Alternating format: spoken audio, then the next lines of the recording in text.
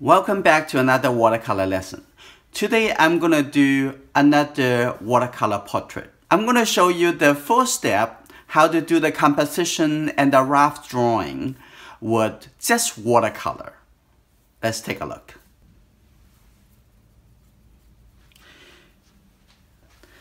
Let's see. I'm going to use landscape orientations and I'm going to see where I'm going to put this whole face. So I'm going to have plenty of space on the right side. And the chin, I want to have it come down over here only, like this.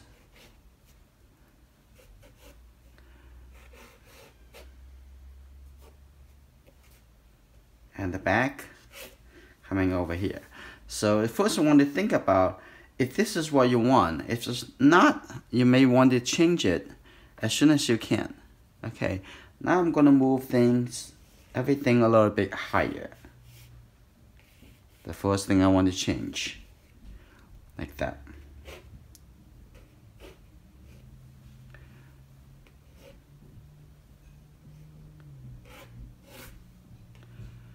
Okay, so the chin's still going to be here, or maybe a little bit higher. The chin coming over here. Okay, now I'm going to see if I'm happy with this. Now I can think about that. Where's the middle? I think from here to here, the eye is the middle. So I'm going to put a point over here. That's the middle. That's where the eye is going to be.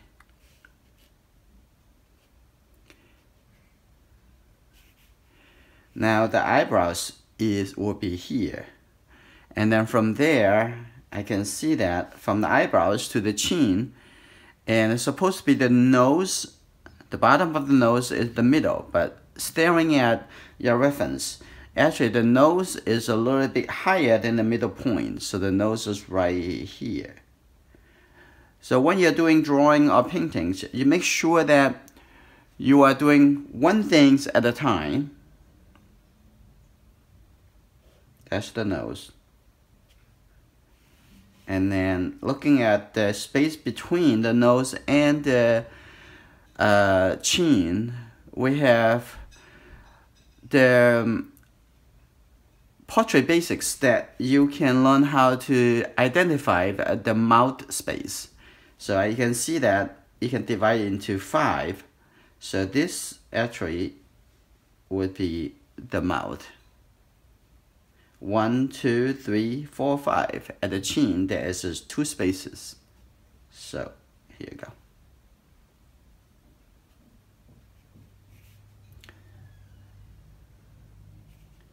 And then the chin coming down like this. And then you want to double check that have a vertical line coming up here to see where's the chin. The chin looks like it should go out a little more. So I'm going to get it a little bit darker colors so we can overwrite.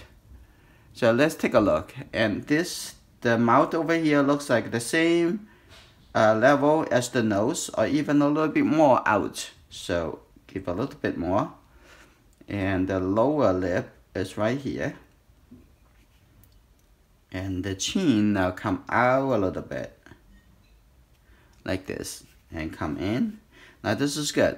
Now we already got the rough proportion, and then now adding some other shapes. The eyes, it will be here.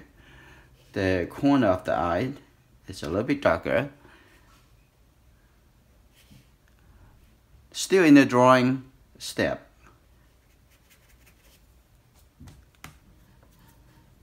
Now I'm gonna mix a little bit darker color. Now I have the blue over here and the red, and add some yellow. You know, that will be the brown colors. So this is good. Now I'm gonna come to the cheek. Now lay out this shape. This is only the first primary shape, and the corner of the nose is right here.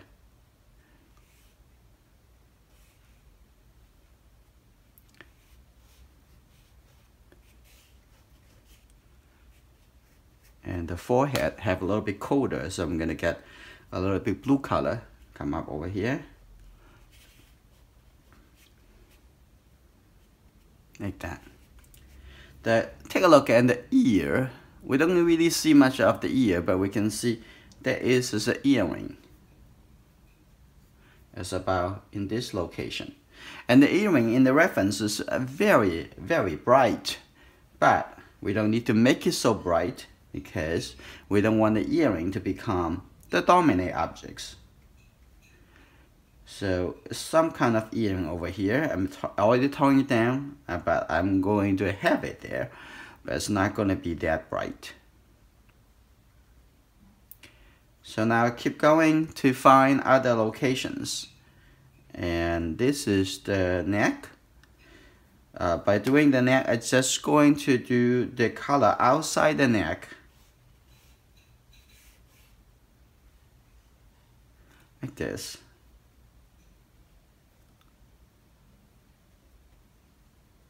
Like that. And on this side of the color, but let me mix a little bit brown color just for the spaces for this drawing.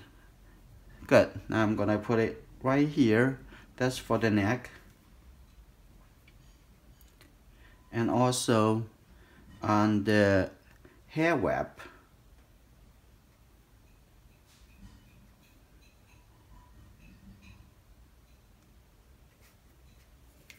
Now I'm gradually getting there. Now at this point, I also want to soften the edge a little bit.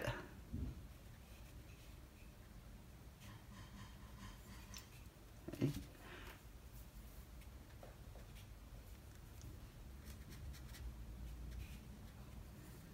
Now I'm going to continue my drawing. So on this side of the clothes, and I just identify where's the edge. Let's take a look at the back. The back, almost the line start from the eye. If you come the line going down like this way, you actually is smoothly coming this angle like this. So it's coming down almost like a smooth curved line. But you don't have to make it that smooth. You can make some changes to it. If you want, make a little curve like that, so it's not going that fast. So again, this is only the drawing step. Okay, looking at the hair web, and I'm going to put some first layer of colors, yellow and red. If you think the orange color too bright, so add a little blue color to it, and they'll be fine. Just take a look at the top. It's stop here, like this, a little bit. Good.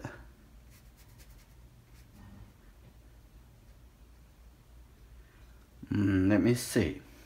I think at the bottom over here, it comes to a little bit more to the back, like that, and here a little bit higher.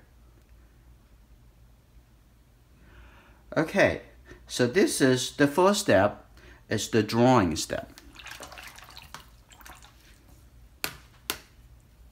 Continue to define a little bit more. Let's see. And the eyebrows here come in, and the edge of the eyes, the eyelid turning right here. So I'm gonna actually draw a little bit more details. This is the iris.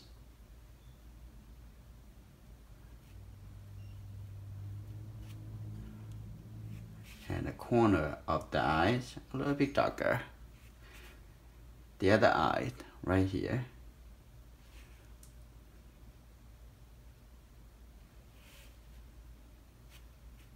Now come down to the nose and the corner of the nose. Here you go. The nostril right under here. And then take a look at the mouth. On this side, actually a little bit darker, because in the shadow side. And the lower lip of the mouth. Here's a little bit darker, and then a little tone underneath. Have some catch the shadow.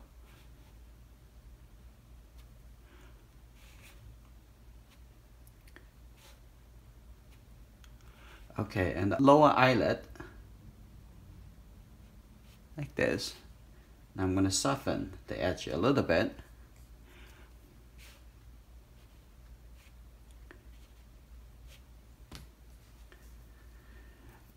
And on the upper eyelid, the double eye line, I'm going to soften a little bit because it's going to be lighter. So I'm going to,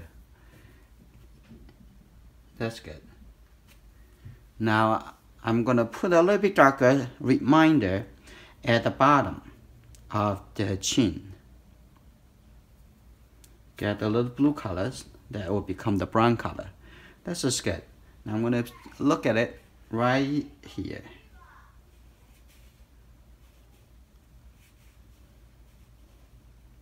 Right there. And on the cheek. There's one color. Have a little bit warmer. Right in here. And also on this side, the shadow.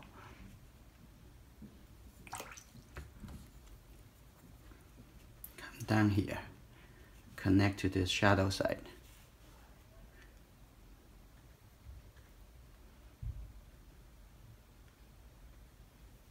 Get a little warmer color on the top over here. And that's the foundations of the. I'm gonna light up a little bit over here using lifting off.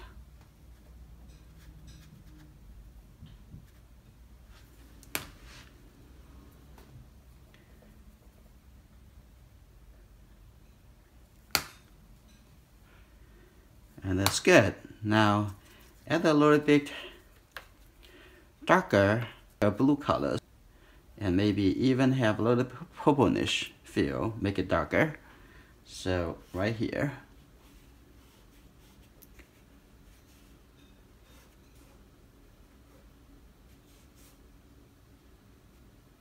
And on this side.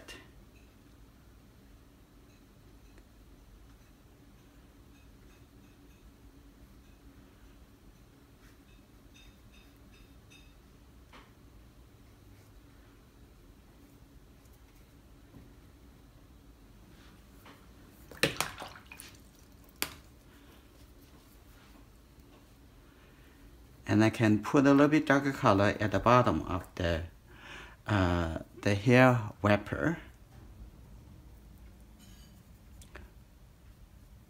A little bit more red. Okay.